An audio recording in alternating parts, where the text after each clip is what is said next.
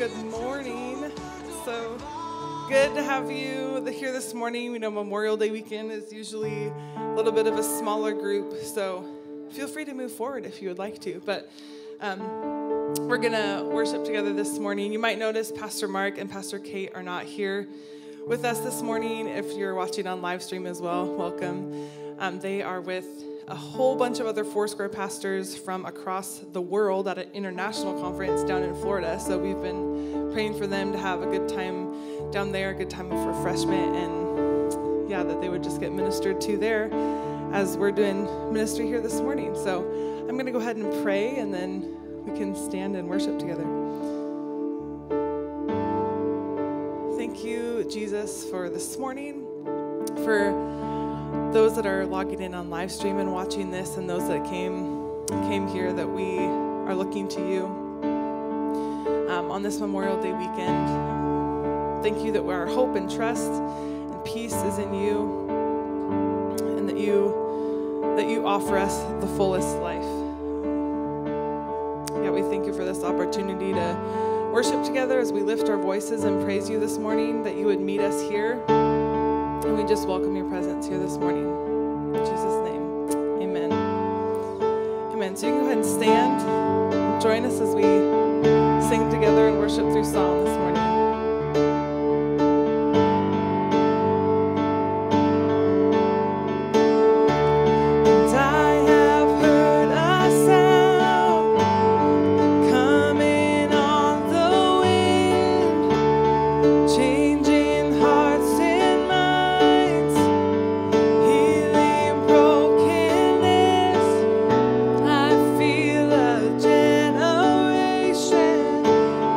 Breaking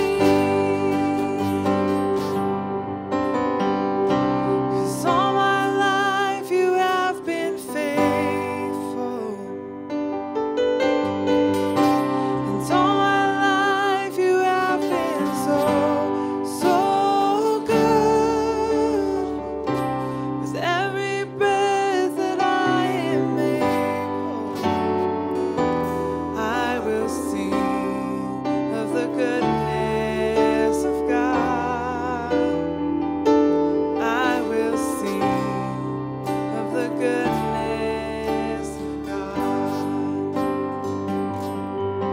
So good to us.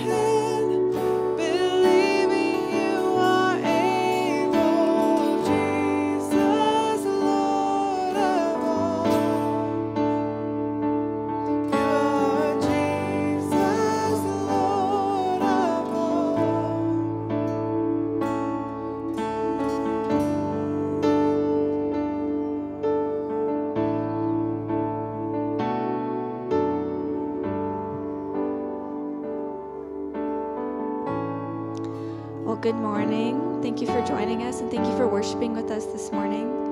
We are going to be taking communion together, so if you didn't grab that on your way in, there are some by the back door. You can go ahead and grab one of those little cups. And in our youth group recently, in our youth group that we have here for about the past month, we've been doing a series of essentially what we are calling Bible Basics, because we're really blessed to have a big community of kids that have never heard the name of Jesus before. And so we've just been going over what the Bible is and what it means and who Jesus is and his role in all of that. And I think the communion really captures all of that and symbolizes all of it really beautifully. The first communion was taken by Jesus and his disciples during the Lord's Supper, which was celebrated during Passover. And Passover, if you don't know, was a time that it celebrated the deliverance of Israel from Egypt and that slavery in the Old Testament. And it was centered around the meal of a lamb, is what they would always traditionally eat. But that night, as Jesus sat with his disciples for the last time, he knew that he was going to be that lamb, that he was going to be that new sacrifice, and that he was going to create a new time of deliverance by his sacrifice, not one from human captors, but by the captivity of sin. And that's why in 1 Corinthians 5:7 we read that Christ, our Passover, was sacrificed for us. And this was going to be remembered by a new ceremonial meal, not one of a lamb, but one of communion, one of Jesus' body and his blood. Which is why in Matthew 26, we read that he tells us to take his body, take the bread that it is his body broken for him, and to take the cup that it is his blood, and it is shed for us. So here at Cheney Faith Center, we don't require that you are a member of our church, but we do ask that if you're going to take communion with us, that you have that relationship with God, and that you know him, and that you're able to accept and acknowledge the sacrifice that he made for us and what this communion means. So we're just going to take a minute. We're going to sing another song as we sit and reflect and pray and just have a moment with God and thank him for his sacrifice for us. So in your own timing, you can take the elements as we worship.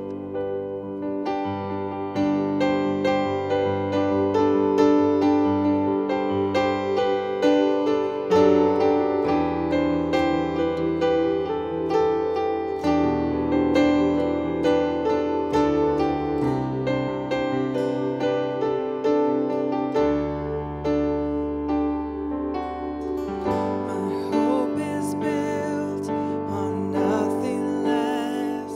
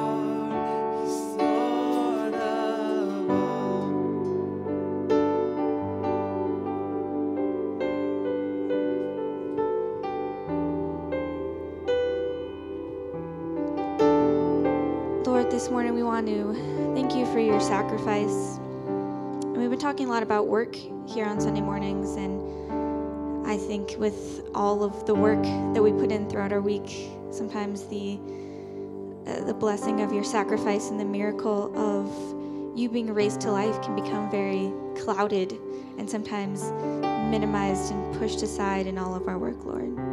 But we just want to take a moment to thank you for the shedding of your blood and how your body was broken for us so that we can commune with you and we can share a meal with you and we can stand before the Lord's throne one day, something that we should not be able to do and we would never be able to do on our own. So thank you just for making all of this possible for us. And we pray this in your name. Amen. Well, now is the time that we're going to dismiss our kids to their classes and their teachers as well. And this isn't something we normally do, but could we take a minute and just give a hand to all of our Faith Kids teachers? Can we give them a hand?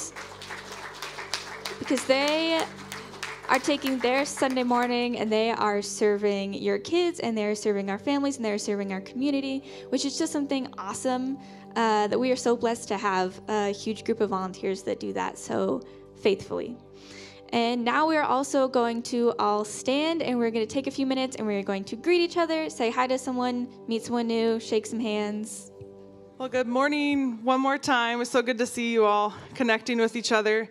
And that's actually something we're really excited about. I wanted to remind you all, maybe you didn't hear last week, we are transitioning for the summer to one service together at 9:30 a.m. And the chance of that is to really get to connect with each other. There might be some people in other service that you've never seen, and you don't even know that they come here to Cheney Faith Center. And so being able to do that at one service and then have some time after, before, to go out and grab coffee with people or hang out at the park because the weather is finally getting better, and that's something we can go do and hang out outside. And I guess I didn't introduce myself. You probably know me as one of the worship leaders here. My name's Karen Triplett, and I'm the worship arts pastor. So it's good to see you all here this morning. I want to remind you about one service, but also on June 12th, we are going to be doing baptisms again. Some of you might have been here on Easter. It was a really great time getting to baptize and celebrate with a lot of people who made that decision to go public with their faith on Easter. And if you want to plan ahead and know that you haven't been baptized yet, or you know someone who has been looking to get baptized, we will be doing that on Sunday, June 12th, here in our services. So you can go ahead and call the church office during the week if you are interested in doing that on June 12th.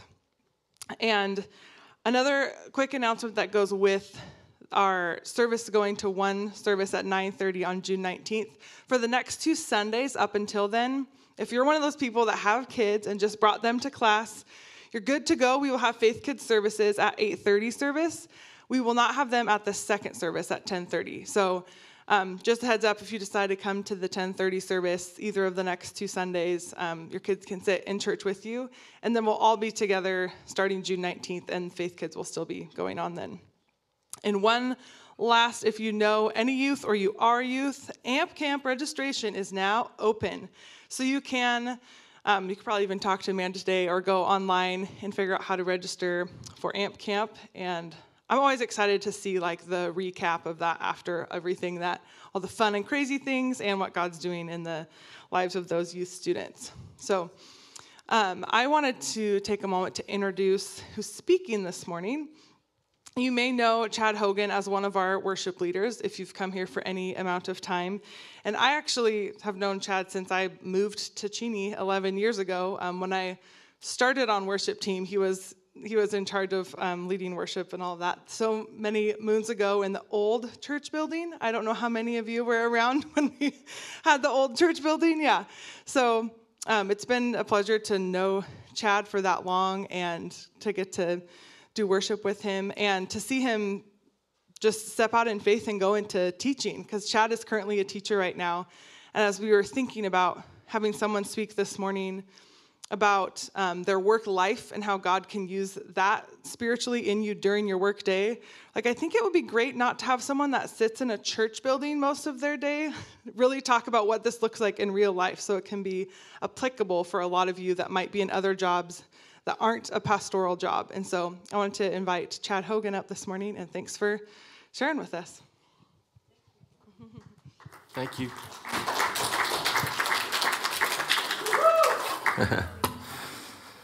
All right. Well, good to see you this morning. We did test the mic, but my voice booms a little bit. When you speak in a classroom every day and you don't have amplification, you get used to lifting your voice when you need to, just so long as you don't shock them. I've had students say, Mr. Hogan, as long as you don't get loud, I think it's okay. You can get pretty loud as a teacher, especially if they're about to do something you don't want them to do. Like, I have a student in class, sometimes he snaps the ends off pencils.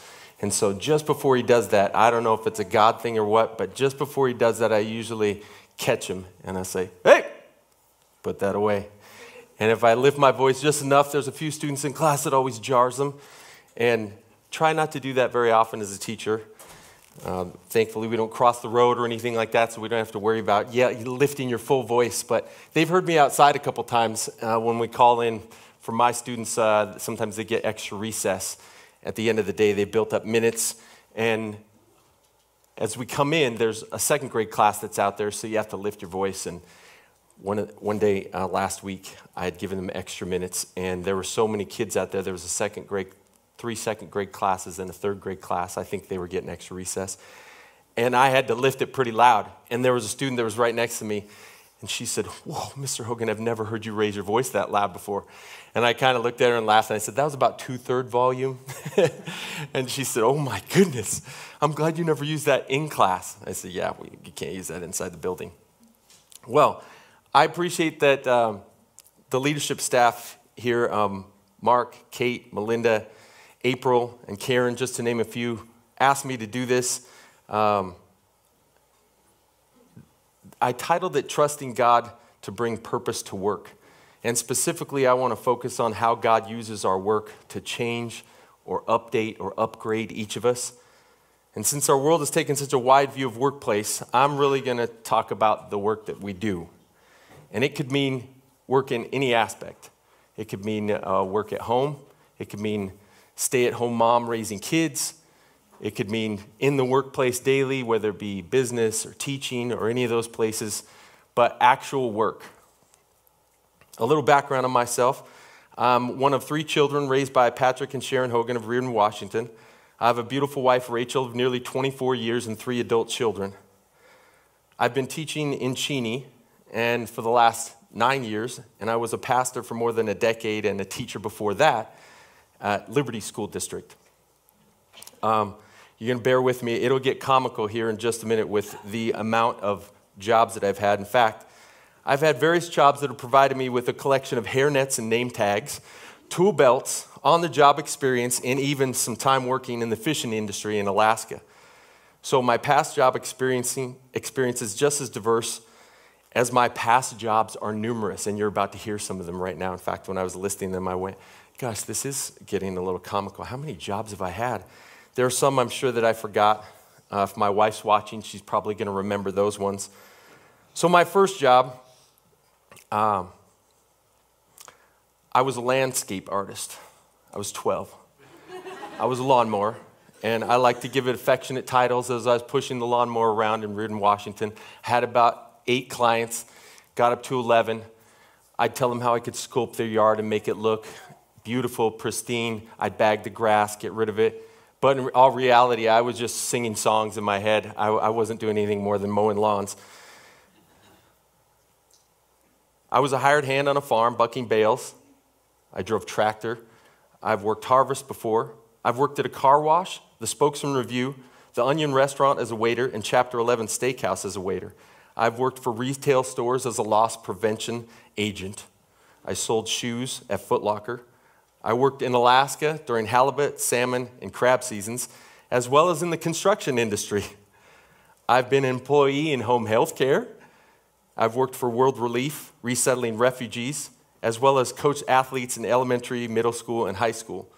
I have an AA degree in criminal justice and a bachelor's degree in education. I'm not an actor, nor have I ever played one on TV. My work experience may be vast, but none of my work or jobs were ever a calling to me. until I became a Christ follower. Then after I started following Christ, every job was.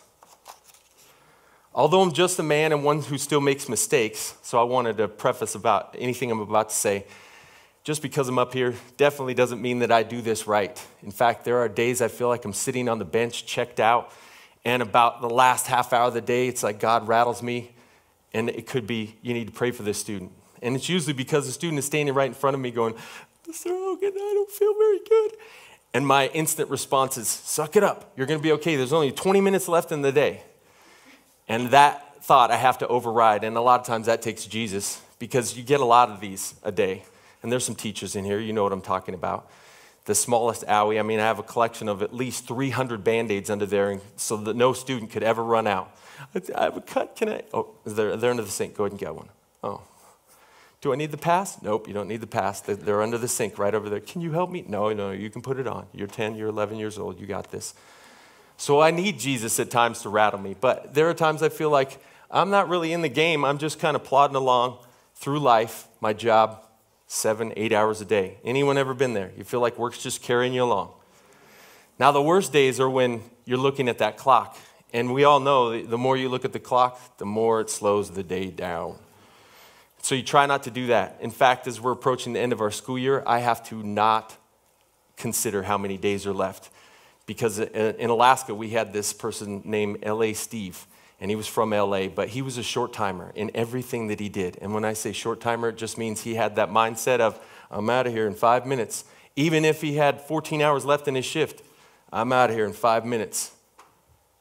Plod along.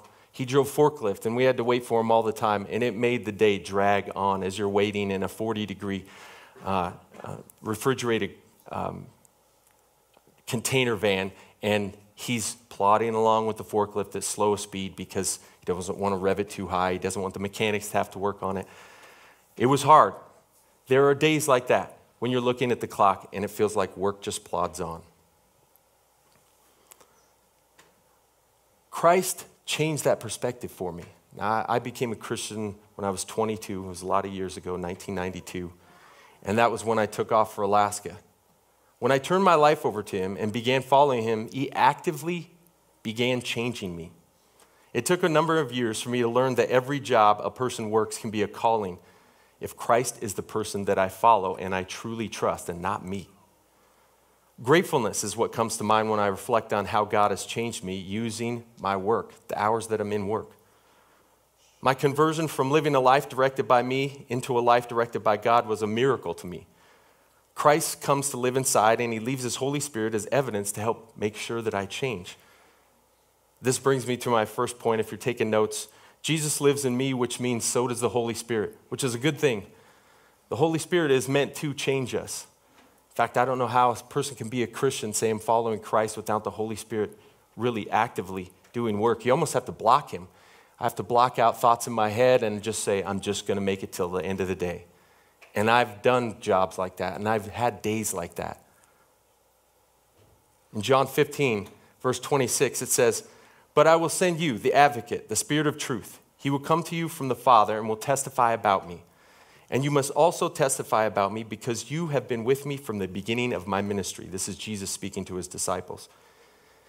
Advocate is a legal term meaning to comfort and counsel. And thank goodness that God left us his Holy Spirit to comfort and counsel us humans.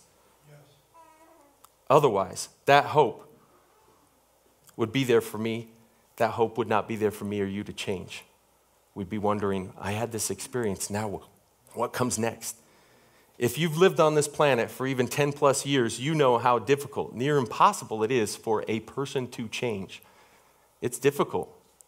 Even if someone sets out to, I'm going to change myself. I'm going to change this about me. This year, I'm really going to focus on that. It's difficult to change. That's why I'm so glad the Holy Spirit, that God left him and that he can fill us up. And I forget sometimes to say, Lord, would you fill me up with your Holy Spirit? Because I remember that I leak.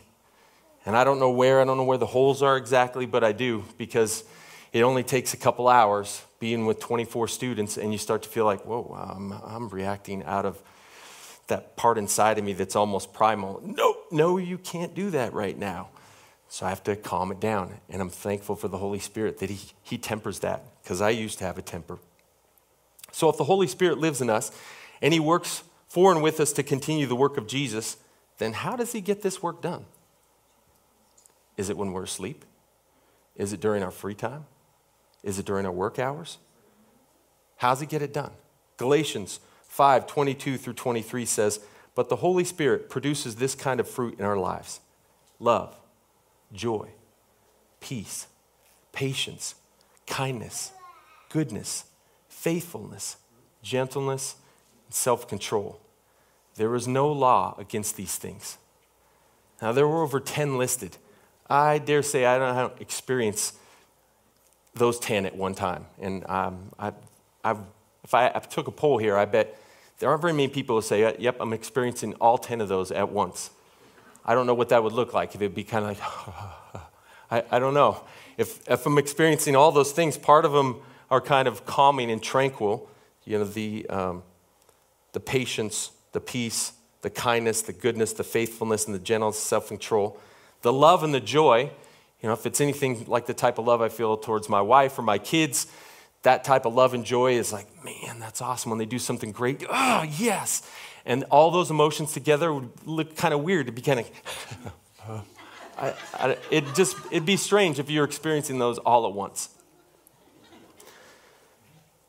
But I'm so thankful that God filled us with his Holy Spirit. And then it's like he knows with a governor, like a governor that controls the speed of engines in big trucks. It's like he knows what one we need at the right time, especially if I'm trusting him through my day.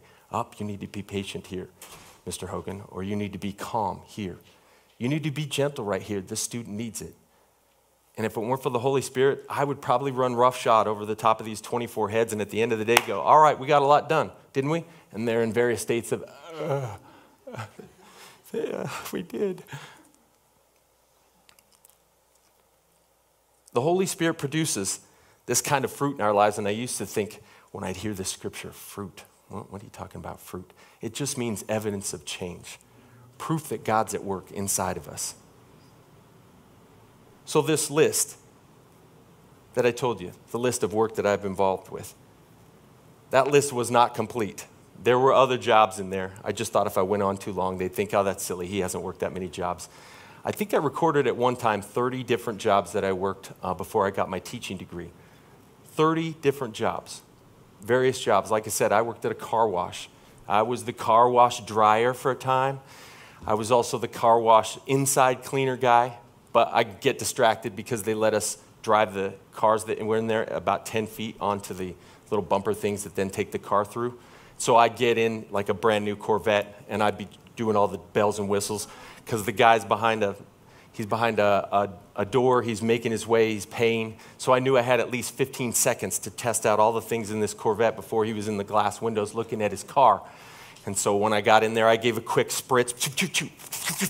All right, what's this do? What's this do? What's that? And then I'd look up, okay, good, he's not there yet. And all the time, my partner in crime, he would be lookout while I was doing the car, and I was supposed to be cleaning the inside of it. But like I said, most of the time I was just testing everything out. And then we'd take turns, and I'd be lookout, and he'd be that guy. A lot of jobs like that.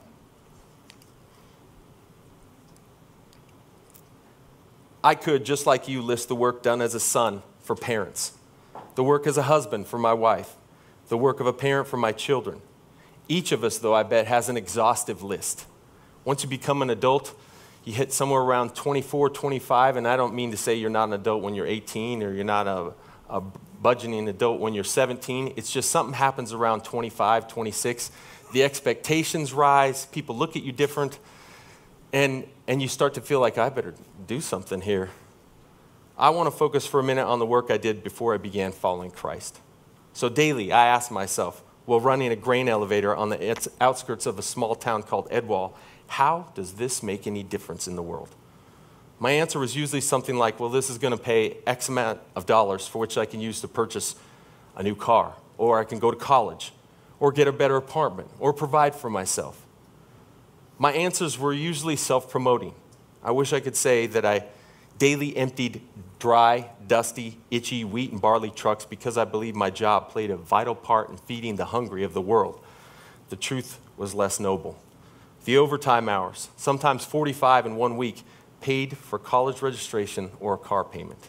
And there's nothing wrong with that. I just didn't think of my job as a calling. I mean, I was lifting the end gates on trucks. No one could argue, that's when you were young, or you didn't know any better, or you were still finding yourself. I've been asked if I truly believe that only those who follow Jesus can serve his or her fellow humans. So are Christians the only one who really have purpose in life? And I would answer, no, absolutely not. I've witnessed other people who I knew weren't Christ followers, who were adamantly against following Christ. I've witnessed them serve their fellow human beings. I know it can be done. You've witnessed them too. However, the human condition reveals that all relationships will eventually have stress introduced into them. And without Christ, it's extremely difficult to put someone else's needs before your very own. And that's when you start to see things crumble, Christian or non-Christian. I went years not understanding how God wants to use each one of us to do our part to introduce his son Jesus to others. Years, more than a decade. Once I saw how Christ wanted to use me and would use me in his plans if I let him, and that I could work my job with purpose, even the job of cleaning out the gut machine on the cold storage dock of a sockeye salmon plant in Dillingham, Alaska, or hauling trash for the physically handicapped, or installing toilets for the elderly was a purposeful job. Yes, even cleaning out this giant gut machine in Alaska, which was disgusting. It was below the dock. The gut machine had these gears on it that when the guts from the sockeye salmon slid down this little chute, it hit these gears, and I think the engineers just laughed every time they sent somebody down there. These engineers could fashion things all the time that helped us when we worked, but they had yet to put any covers over those gears, and so when the guts would come down there, it'd just be against the metal walls, and it was like a little box, a metal box. And you got sent down to the gut machine because you were smarting off, you maybe talked to the Japanese quality control engineers incorrectly, which I did often, or maybe you were just entertaining people instead of working, which, yes, I was guilty of that as well. And you got sent down there, and sometimes it was just for a half an hour, but when I got sent down there, it was usually for half the day. And you put rain gear on, and you made sure you had a face covering like a shield, because literally when those things slid down there and hit those gears, it was just a splat against the wall. And so you were supposed to be cleaning it, which usually you did at the end of a shift. And I mean, everybody knew when I got sent down there halfway into our shift, it was, you stupid Hogan.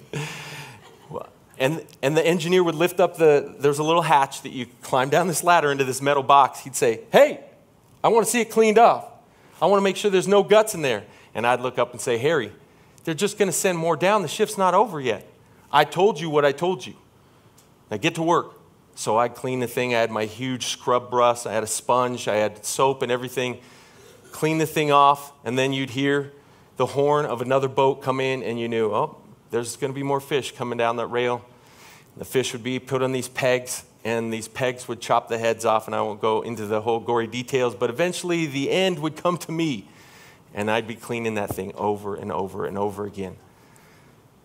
But you'd think I'd learned my lesson. No, I visited the gut machine, I don't know how many times, at least 10. And every time I thought it was because I was entertaining the troops, not the troops, but the college students who were like me, pulled from different parts of the country. There was about 150 of us all there. It was kind of fun entertaining them. So I endured the gut machine. Well, you could say, oh, that's when you were young or you didn't know any better. But this stress that gets introduced into our lives, and we all know it. If you have a boyfriend or girlfriend, significant other, 2 best friends even, you know that eventually stress gets introduced into a relationship, and how you handle that stress determines the continuing of that relationship. So, how can you be used at work? Well, without Christ's love, joy, peace, patience, kindness, goodness, faithfulness, gentleness, and self-control, those things might have been evident in me from time to time, one at a time, even if I really focused. But with Christ, the more I invited him to take over my life, and make me more like him, the more I became more like him. And the Bible calls this change that I already spoke about fruit. And what I mean is something like this before you head to work or on the way. Lord, I just want to give you my day today. Sometimes I don't know what that means, but I do know when I take it back is that I try controlling everything in my whole environment. And I just pray you'd help me to take notice of the people around me and respond to them and not the things I need to accomplish. Thank you, Lord. In your name I pray. Amen. That's what it looks like. Just giving your day to him. I think it took me less than 15 seconds. And sometimes throughout the day, I'm checking back in with him. And I hope every day that I can say, oh, I checked in with him 2 or 3 times. And I'm probably speaking to the choir here, so to speak. Many of you do this every day. Well, the Holy Spirit really began to produce fruit or evidence that change was taking place in my life back in my 20s. And this leads me to point number 2. Jesus uses work to change me, and he'll use it to change you as well. On average, we humans spend our lives using the resource of time in 3 different ways. 1/3 of our life is spent with waking hours. 1/3 is supposed to be spent sleeping, although I don't know how people sleep 8 hours. It's just me. I can't do it. And the last third is typically spent devoting oneself towards work or some endeavor that we're putting our focus and time to for a certain amount of hours every single day. Since sleeping does not allow one to consciously consider how to bring about self-change, and our waking hours that are not work-related are usually divided between many things at once. For example, eating, driving, relaxing, having hobbies, waiting in line, and entertaining ourselves, just to name a few. Would not the work hours be a prime place to change me and you from mainly focused on ourselves and our own purposes to focusing on others and his purpose?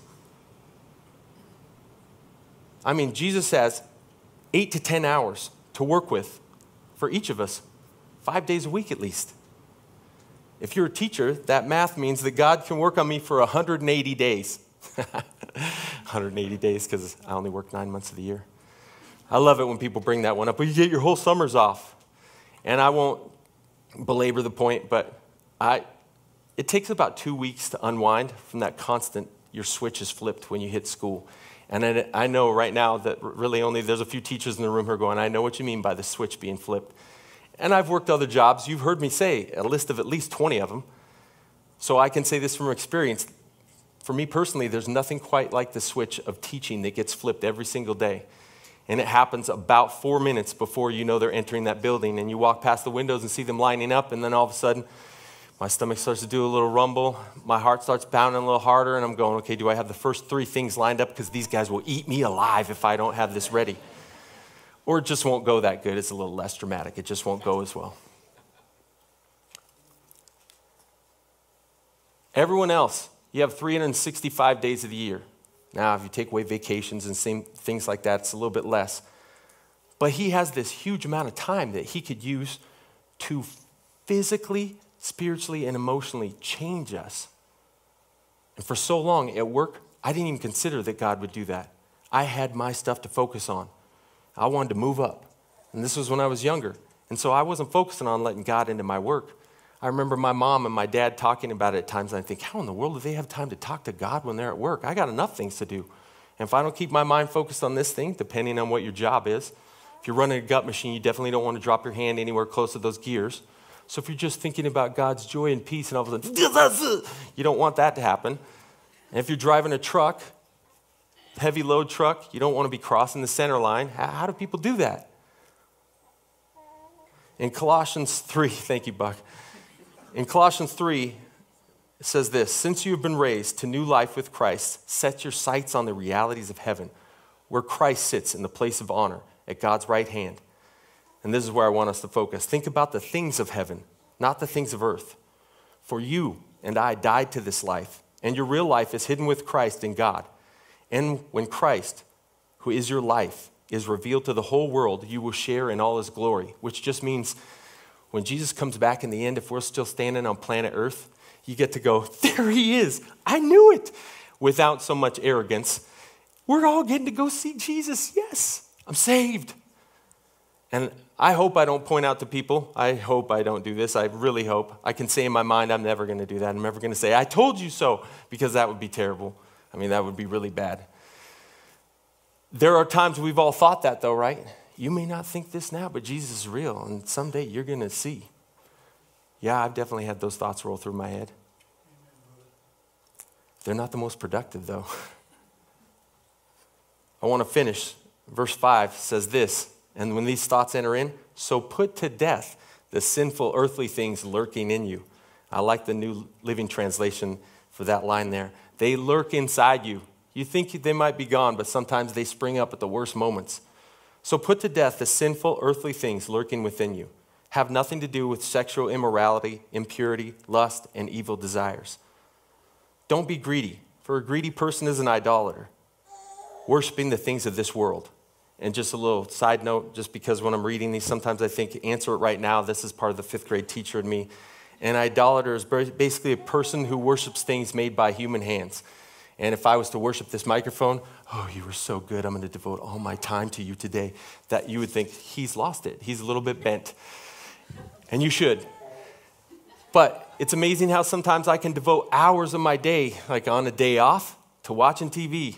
And I think I'm watching a basketball game, man. This is 3 hours. This is not just entertainment. This is the whole country's involved in this.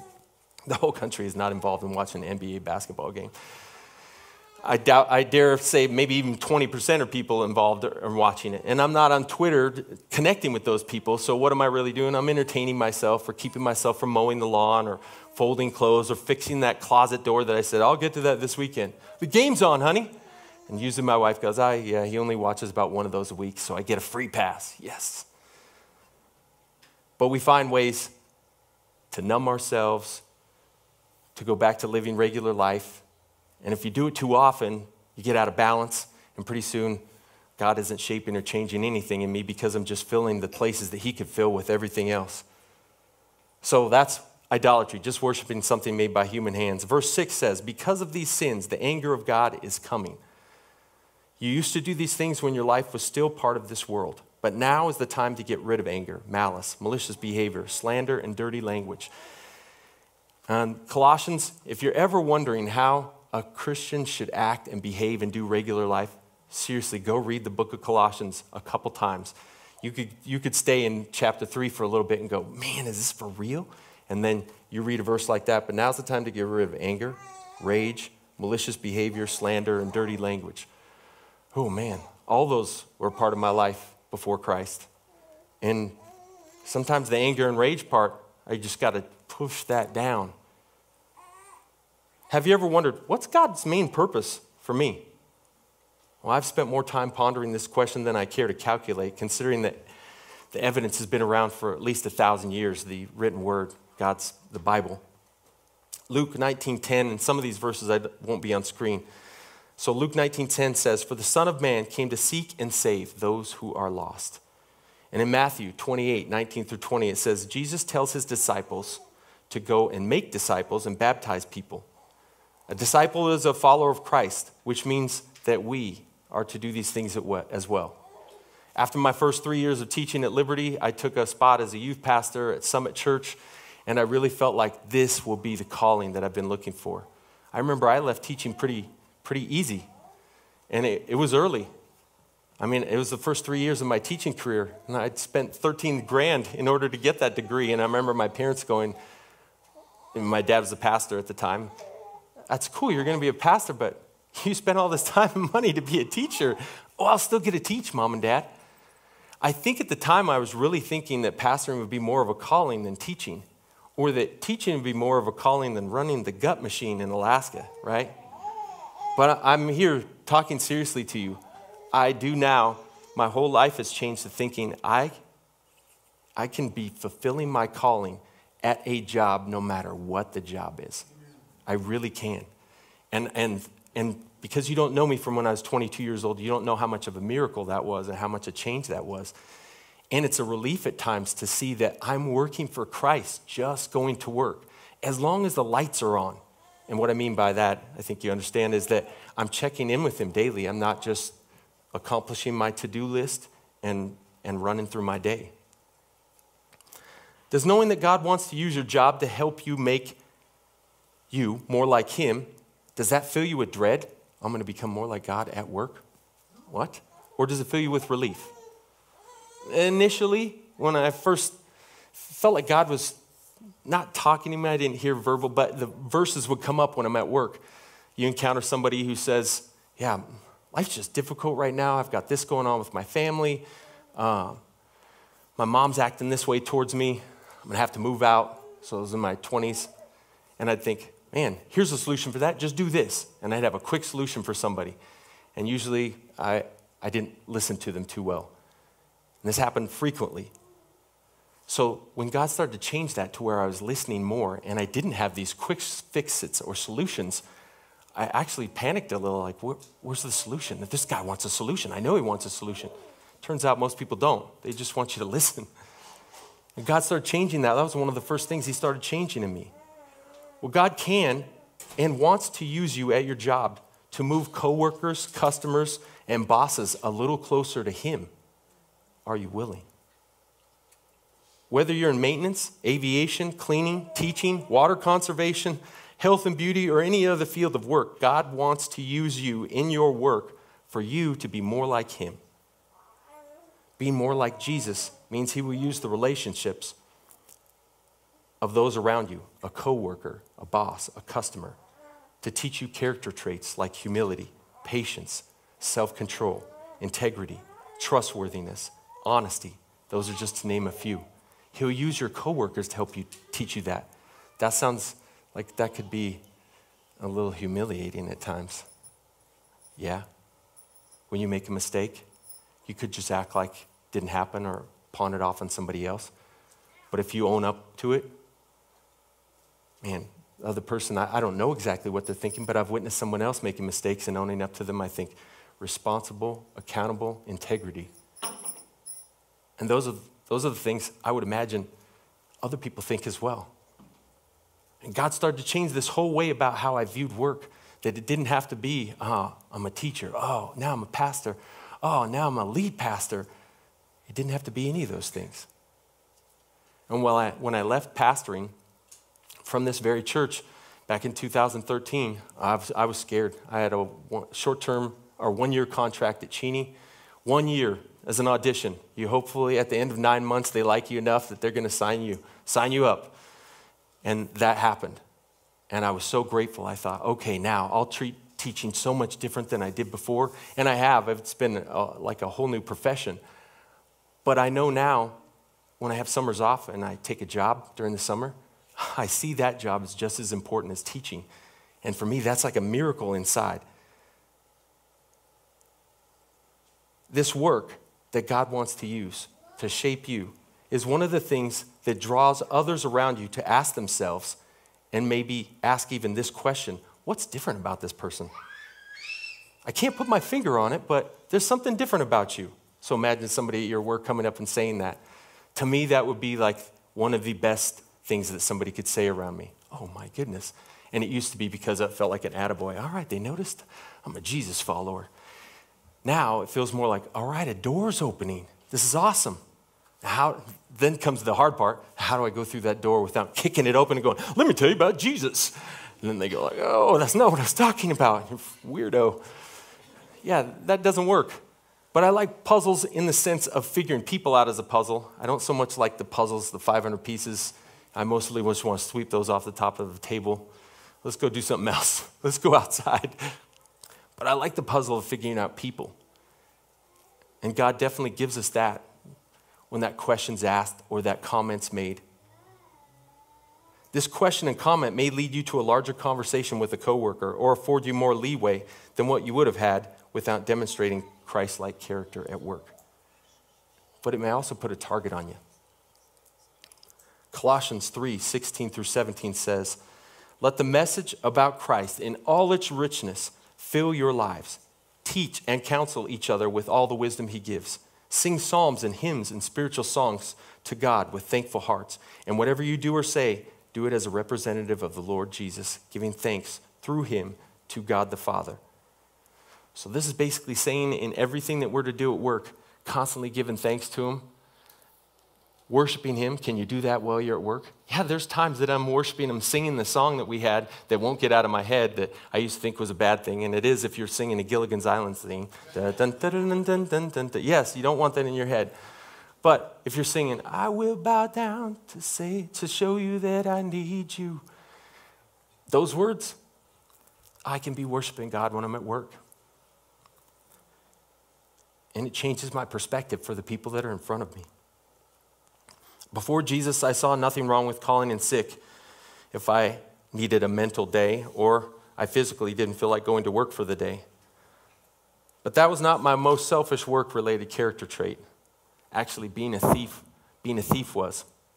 Not some huge bank heist kind of thievery, but the smallest things. So from jobs, I would take pens, extra napkins from the break room, forks or any silverware, because a struggling college kid needs more cutlery, because the 2 sets that you have in your drawer just don't cut it when people come over. Or sometimes I'd steal by wasting the last 15 minutes of my shift because I felt as though I had worked hard enough to deserve doing nothing for the last 15 minutes of the day. In addition to that, I frequently found passive-aggressive ways to avoid following through on a boss's requests that I particularly did not like. I can tell you that the Chad you see before you has had a lot of rough edges taken off by God and through my working hours.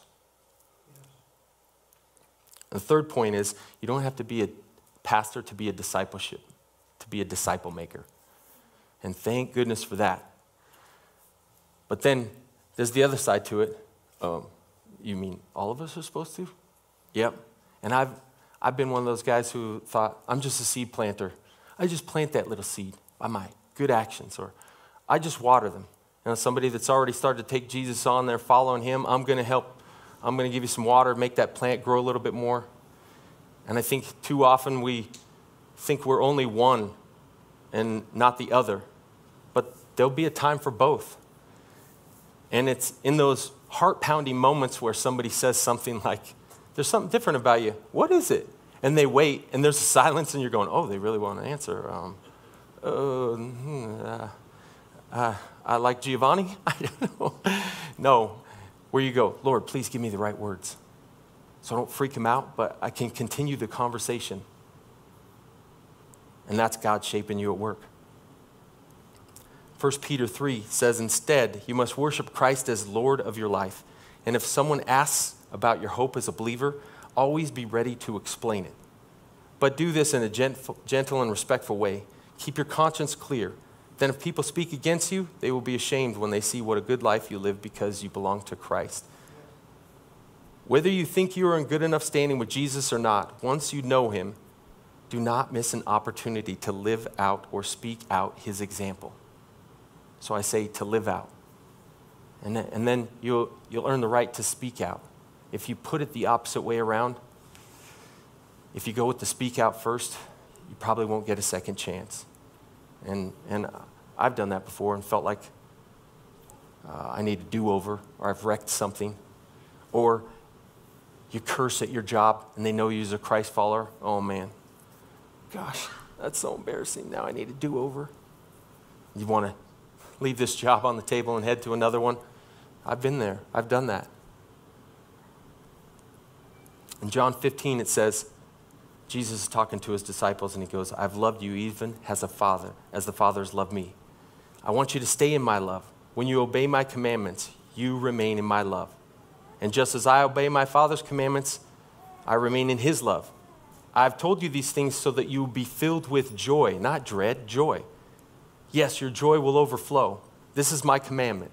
Love each other in the same way that I have loved you.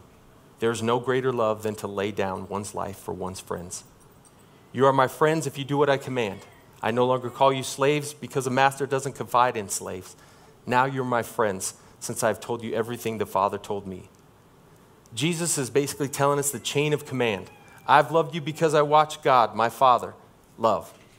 You will love because you've witnessed me loving others, and we have the Bible to do that.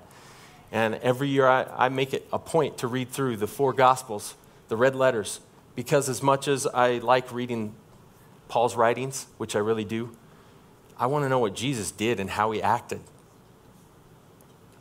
And then he says, I can now call you friends because I know that you can be trusted. And isn't that what relationships are about? Is a mutual trust, willingness to be a little bit more transparent with somebody. And the more you're a little bit more transparent, your relationship grows. You're a little bit more transparent, and that's reciprocated, your relationship grows. Pretty soon, a person will trust some of the deeper things of life to you. But you have to build that relationship first, and it takes time. Over the last 20 years, God has conditioned me to see work less like how I want and more like how He wants. He sees work as an opportunity to change me and love others more.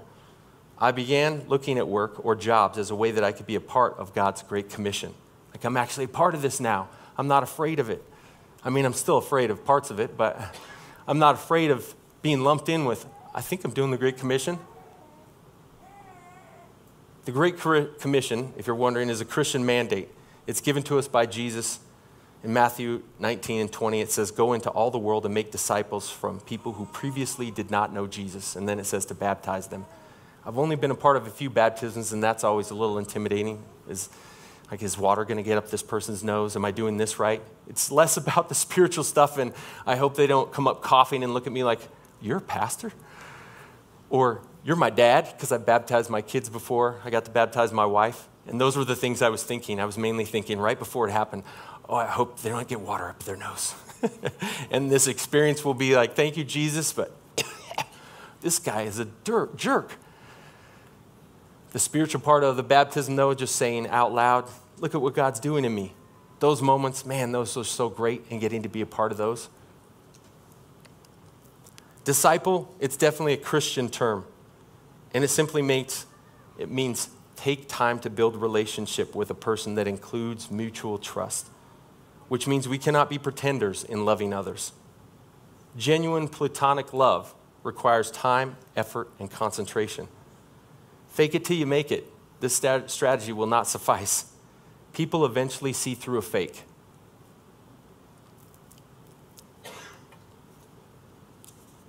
As teachers, we get summers off. Yes, who wouldn't want a summer off? Well, God started to show me that He could use my summers off if I was willing to trust Him. What if I could take on a summer job, earn a little extra money, and allow God to use me in a way that could connect someone who did not know Jesus into someone who was curious about Jesus? What if God led me to a job that He wanted me to live out Christ-like character, then present the words of Christ and offer to pray with someone and disciple that person? Oh, yikes, at work? What? I'm more of a seed planting guy, Lord. I mean, I grow flowers at home. This is what I would think in my head. I have a pretty good track record with transplanting the starters I get from Walmart and Bi-Mart. I mean, God, that's what I do. I transplant those things. They don't lose any of their shine with me. I know how to engineer drip lines so that the plants get the most water. I put it in our sprinkler system. I would recite some of these things to God, saying, this is the guy I should be, Lord. Work. It's a place where those who do not love me, who control my time and my paycheck, and include people who I like and some that I just tolerate, exist for 8 to 10 hours a day, 5 days a week. According to an article from Revised Sociology and a survey taken in 2014, the average Brit or American will spend approximately 90,000 hours of a given lifetime working. That amounts to about 13 years, a little over 13 years of your life.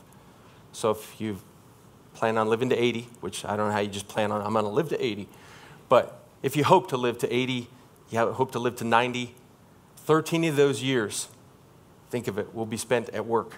90,000 hours.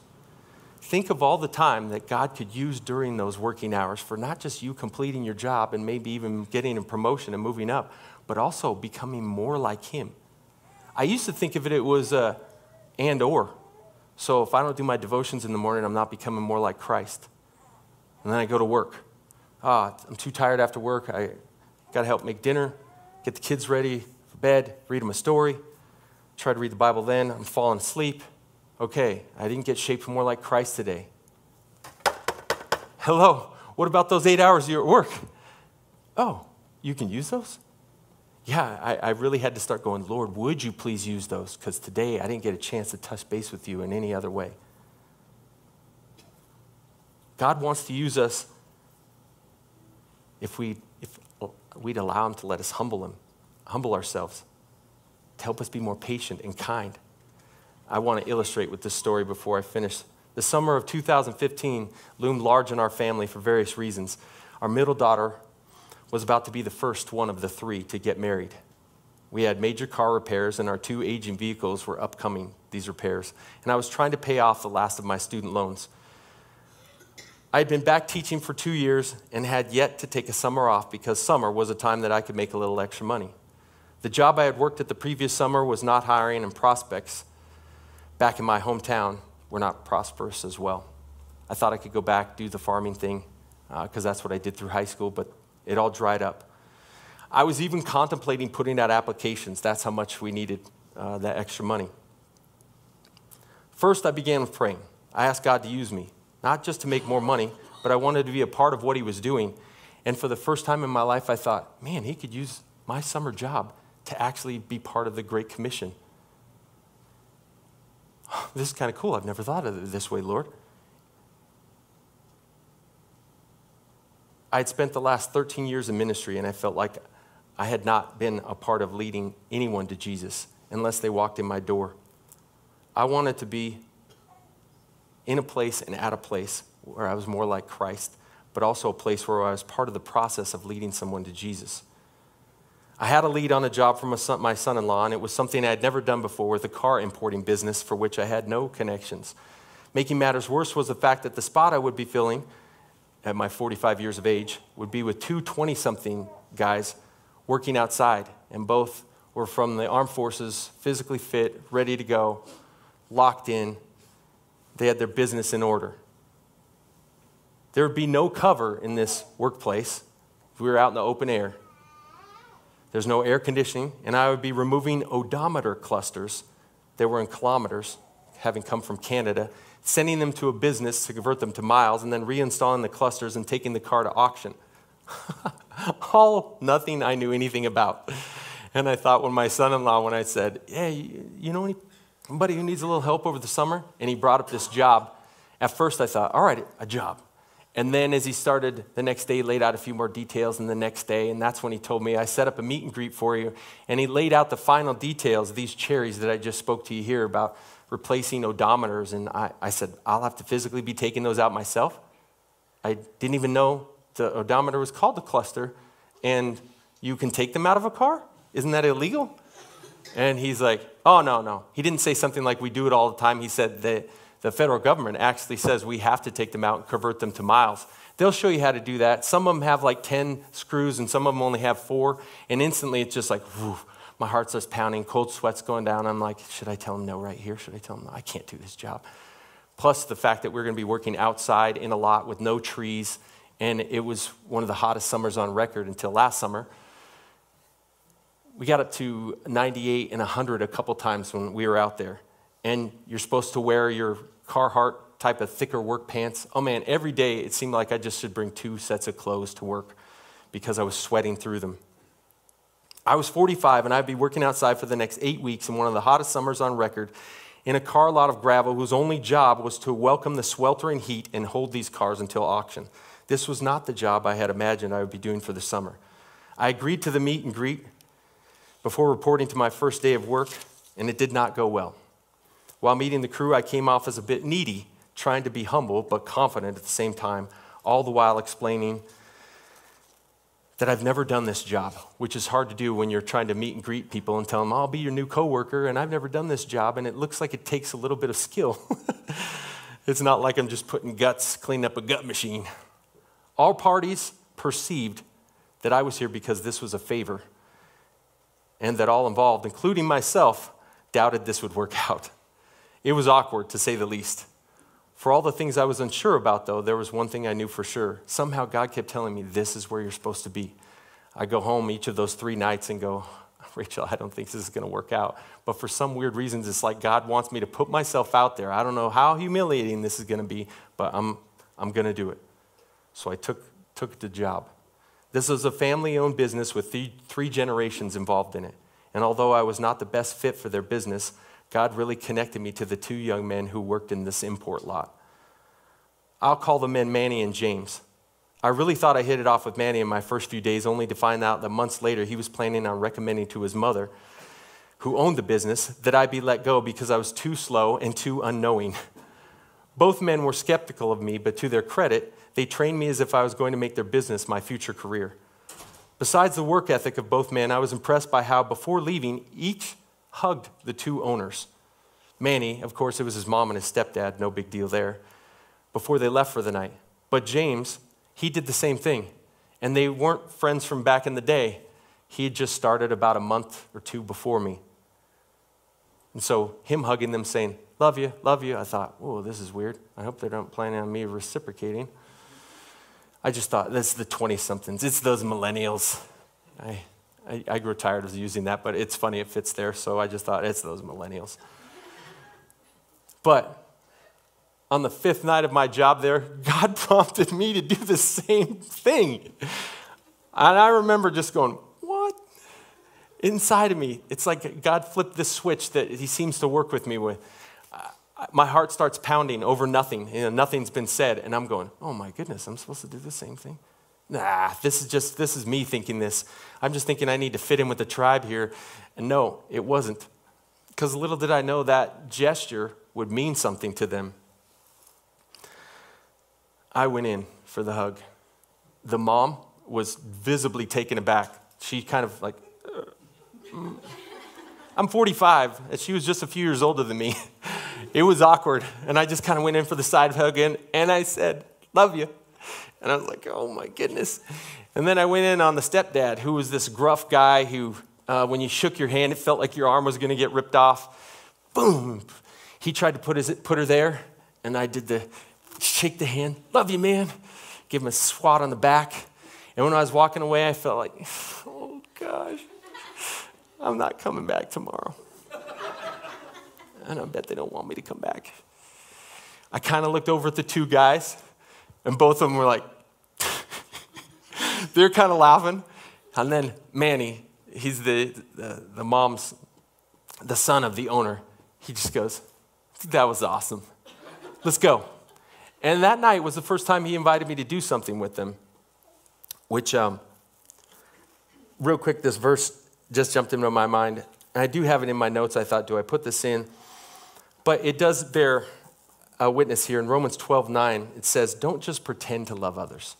Really love them. Yes. And for me, it was like God was saying, I know you're not pretending.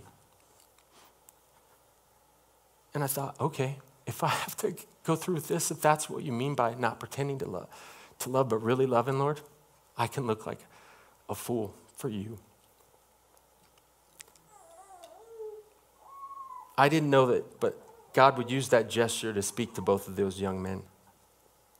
Although I tried to keep an unwritten rule of not hanging out with 20-somethings unless I was mentoring them because I was 45, I was invited to hang out with them and be part of the tribe. Each time I went to jump off cliffs or snorkeling or mountain biking, I could sense the skepticism on the part of their friends that had also been invited to join. But because I was with Manny and James, I was welcomed in. The summer was about over, however, though, with each passing day, and I could sense a curiosity on behalf of Manny and James that went past work. It was interesting. Then it happened. We were sitting in a worn-out Jeep Liberty waiting for one of the guys to drop off his vehicle in the simmering heat. The temperature was about 98 degrees, and no one was really talking. Out of the clear blue sky, Manny asked how someone my age with so little experience in a field of work can just think he will get hired on, succeed in keeping up with them, and keep such an upbeat attitude. He laughed as he remarked, I don't think you're on drugs, but I guess it wouldn't surprise me. I would later learn that he had asked that question because he believed I might have God. He had said to James, that guy might have God or something, I don't know, but I don't want to hear about it. I just am curious. Are you curious? He told me later about this conversation. So he'd said to James, are you curious how this guy can do this day in and day out? He's got a smile on his face. The guy sweats through all of his clothes. You notice he's changing clothes at lunch, which I was. I couldn't stand it. I'm in a job indoors in air conditioning. I mean, I had sweat in my pants down here. It almost looked like I wet my pants. It was just sweat. But those guys would remark about it. So I go in at lunch. I brought 2 sets of clothes every day, change into them. That's how hot it was every day. When you're teaching, that doesn't happen. I mean, one of the reasons I got a teaching degree was so I could be indoors and work inside. And I could have summers off. So Manny had all these thoughts going in his head, but I didn't blow it. He didn't want to talk about God because of his past hurts. However, he did want to talk. The door was open. And he had noticed a difference in me. I didn't know about these past hurts, but God did. And he really tempered what I said with grace. I responded to him by telling him and the other two guys that were in the vehicle, so there were two other guys who had just started on with us, that my life had taken many paths in my 45 years, but that a friend intervened when I was at a low point and basically rescued me from death as well as utter failure. In the passing days before the job ended, I would go on to tell Manny and James that the friend to which I was referring in the car that day was Jesus. And I want to remind you of the verse that I shared before I began the story. Don't just pretend to love others. You got to really love them. And that's, I guess, the secret ingredient of what was keeping me from letting God use me at work. Was I wasn't really loving others. I was trying to be Christ to other people, but only within that span of when I was at the copy machine or when I was doing X, Y, and Z that would take me however much time, and you had my half attention for that amount of time. And let's face it, some of our jobs, you really can't take your focus off those things because the next thing's coming. So it may not be during that time that you get to really love them. You may not be able to stop making what you're making and look at them and go, tell me about that, because you have your prep time right now and I don't. Go ahead, tell me. You can't do that. So I'm not saying being crazy or ridiculous, but you can other times. You can invite them to go do things. You can actually invest in them and spend time.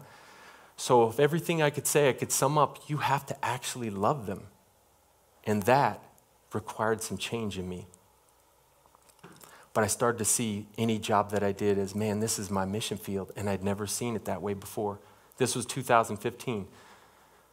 It feels like I've been growing every year. And you might say, well, you're a teacher, you're supposed to be learning every year, you got new curriculum, right?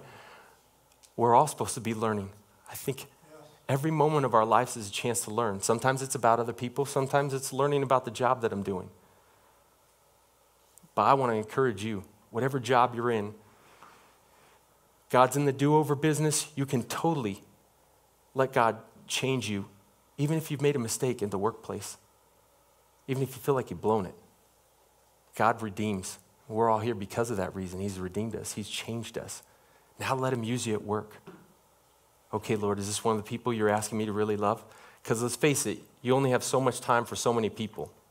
Yeah, you have to make space for your life in them. So I try to make space for one or two a year. Sometimes it comes from the summer job. Sometimes it comes from the teaching year.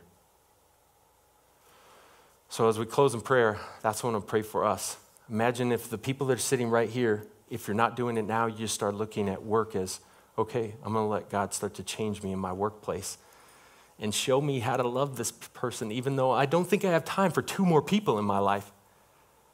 If you really mean it, if you really want to love them, and not just level Jesus to them, like, I'm going to give you Jesus Christ, I'm done, I'm out of here.